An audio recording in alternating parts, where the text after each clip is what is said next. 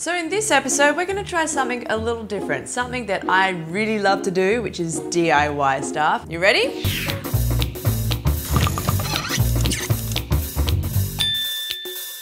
So when we were in Melbourne for the Travel Hacks episode, we stayed at an Airbnb place which had a really cool lamp, and I thought, let's go and try and make it because it looks pretty simple and I think you guys could give it a shot too. It doesn't cost much and it's fun to do. Alrighty, so all you need is a basket like I have here. I got this one at Howard's Storage World. It is a lot smaller than the one I saw at the Airbnb place, but I wanted to make this a desk lamp. The other thing you need is a whole bunch of light bulbs, power cord, and a bulb holder. All the bulbs cost around under $1 each, so it's pretty cheap. And I got all this in a really cool hardware shop in Chinatown where this guy, Mr. Lee, he's so helpful. He's got everything there.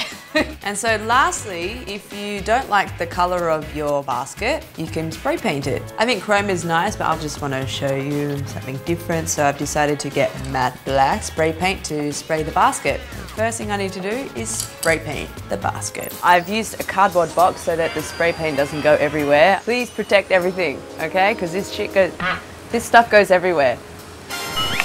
All right, so shake it up and spray. I feel like a Japanese in my lovely apron here. Oh, it's really stinky. Might be best to wear a mask so you don't inhale all the fumes. Done.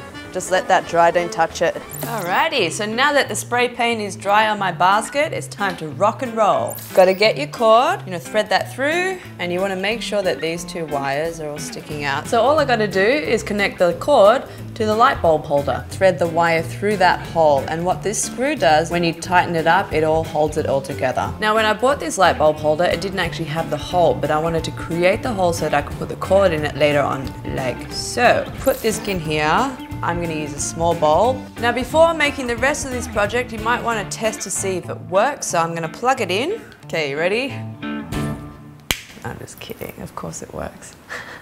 And now, all you got to do is put the rest of these light bulbs in. The reason why I got small bulbs is because I've got a small basket and I want to fill up the bottom of the basket easier. Place it however you like, there's no specific way.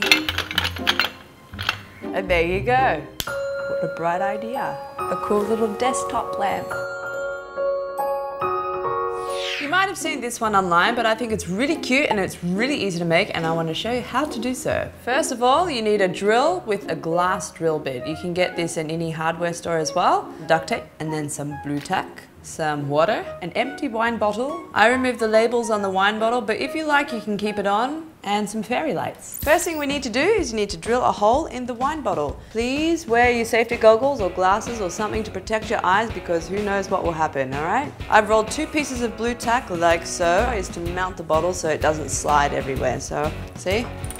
Not moving anywhere. I'm going to put the hole at the bottom of the bottle because that's where the cord will be coming out. Grab some duct tape, put it in the place where I want the hole. So what the tape does, it actually helps the drill grip onto the bottle easier. Next thing, kids out there, don't do this by yourself. Adult supervision, please, okay?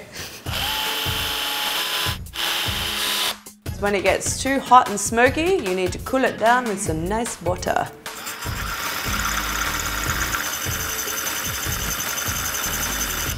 Alrighty, it's a little bit smoky, but there you go. I've got a hole here. So now all I gotta do is I need to take off the masking tape, and there is a lot of glass bits inside the bottle, so you wanna wash that out thoroughly, and then you wanna dry it thoroughly. So I've come back and I've washed out all the glass bits from my bottle. So all I gotta do now is thread the fairy lights into this little hole.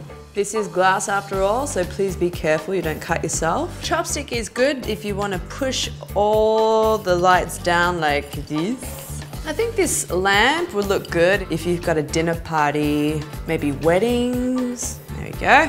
And I want to just spread out the lights a little bit so it looks better later on. Yay! Ta-da! It's so pretty. So there you have it. It's pretty easy to make. You can also buy it online if you want, but it's going to cost you a lot more. This one is a lot cheaper, and you can say you made it. And that is it for this episode. Thank you so much for watching. Mwah.